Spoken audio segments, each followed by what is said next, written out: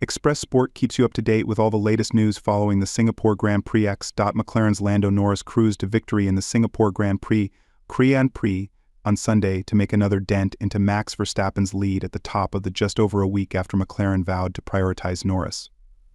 Over Oscar Piastri, the 24-year-old justified the show of faith with a commanding display in the Southeast Asian heat, forcing Verstappen to settle for second at Marina Bay Street Circuit. Piastri came home in third, with Mercedes duo George Russell and Lewis Hamilton finishing fourth and sixth respectively after struggling with the immense heat. Martin Brundle believes Max Verstappen needs to readjust his priorities after his battle with the FIA at the Singapore Grand Prix.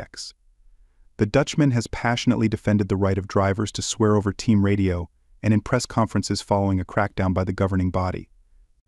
In his Sky Sports column, Brundle wrote, "I'm not sure why Max is allowing himself to get distracted and dragged into the swearing battle with the FIA. The drivers are not kids, I accept, and we know they'll sometimes swear in an attempt to have radio messages not transmitted.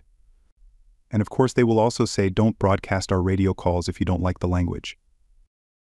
It may be street language, but they represent themselves, their families, their country, their team, global sponsors, F1 itself, and broadcasters worldwide." Red Bull advisor Helmut Marko was alarmed by the gap between Lando Norris and Max Verstappen at the end of the Singapore Grand Prix.